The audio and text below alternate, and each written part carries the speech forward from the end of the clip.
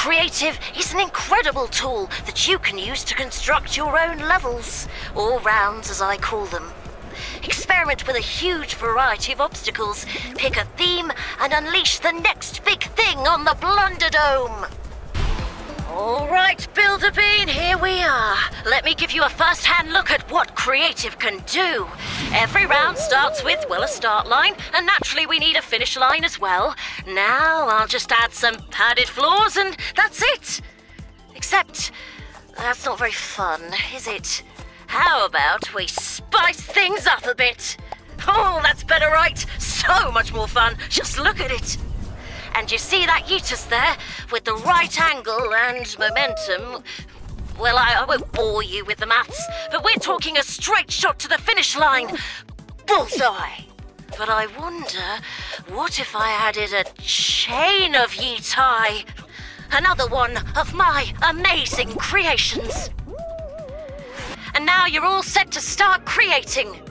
You'll always have a start line and a checklist for what your round requires, but everything else is up to you. So open up your Objects tab and take a look. We've got platforms, blocks and barriers, moving surfaces, obstacles, and even decorations. Objects can be moved around the level, rotated, raised or lowered, made bigger or smaller. Place them anywhere you like. With a bit of clever thinking, you can create some amazing contraptions. It sounds complicated, but a good builder like you should find it a piece of cake. Plus, I built in a few helpful features to speed up your development. Objects can't be placed inside others. Objects will also snap together like building blocks, perfect for making sure beans don't fall through things like floors. Unless you want them to, of course. You can jump in and play your level at any time while building, even if it's not finished yet. Whether you want to check something works or you just need some inspiration, it's always helpful to get in there and play around. Jump off platforms, get flung by a boom blaster. There's really nothing quite like it. All right, now that we have the groundwork done and some obstacles placed, we still need a finish line. Or maybe you want more than one. You can also select and change their settings. Let's make this one just a little bit smaller. There, that should be fun. We can see in the upper left corner that our creator checklist is now all checked off. So the next step is to publish. Let's head back into the creator menu and save our round. I'll go ahead and give it a name. You can change that at any time.